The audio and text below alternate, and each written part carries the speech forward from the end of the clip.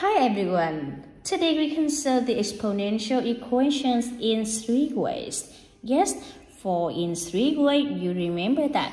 Yes, now we can say for first way, everyone can see 5 power x squared equals 25 power x times 125. Yes, and then it's also equals 5 power x squared equals 5 squared, right?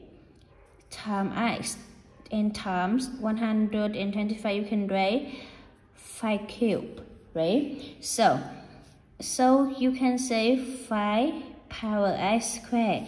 And for on the right hand side, we can have the exponential rules like a power n times a power m equals a power n times m. Therefore, you can write 5 power 2x plus 3. Yes?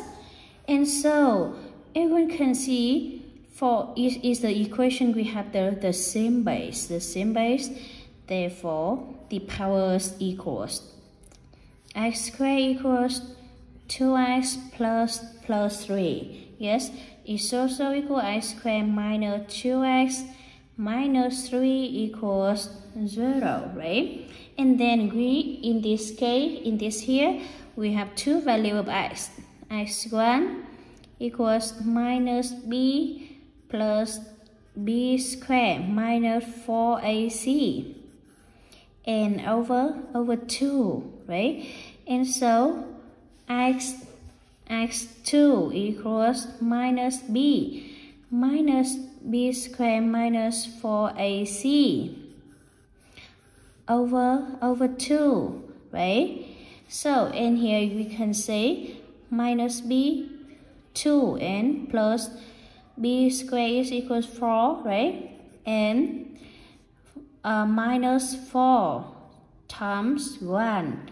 Next one times minus 3 over 2. And so we shall have x1 equals 2 plus square root of 16 over 2 is equal 2 plus 4 over 2 equals 3. Yes?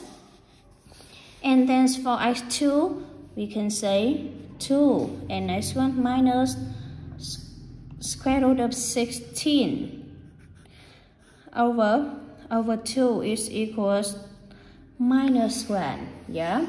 For the first one, you have two values of x1 and x2. Yes. And in this here, we can say the second way. Second way, we can write 5 power x squared over 25 power x equals 125. So we also have 5 power x squared over 5 power 2x equals 5 cube, right?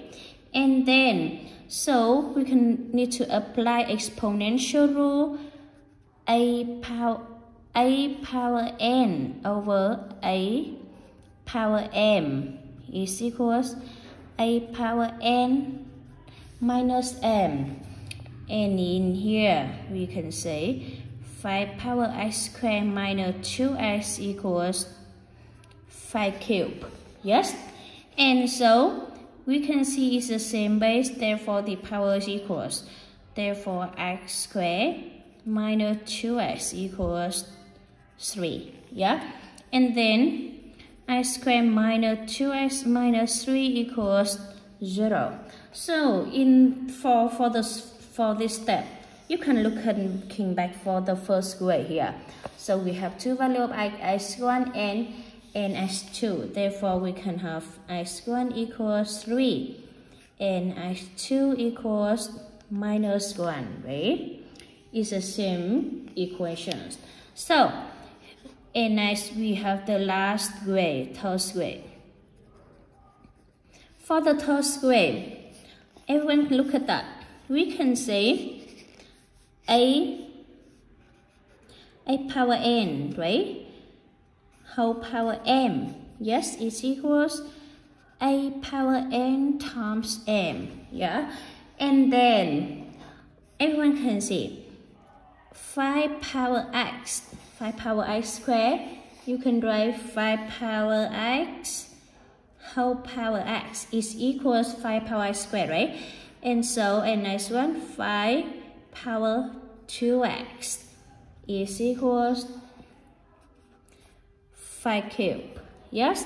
And so, 5 power x whole power x is equals 5 power 2x, you can rewrite 5 power x whole power squared, right? And then is equals 5 cubed, yes? And so for the exponential rule here, you can say 5 power x whole power x minus 2, right? Minus 2, yes. And you say 5 cubed, yes.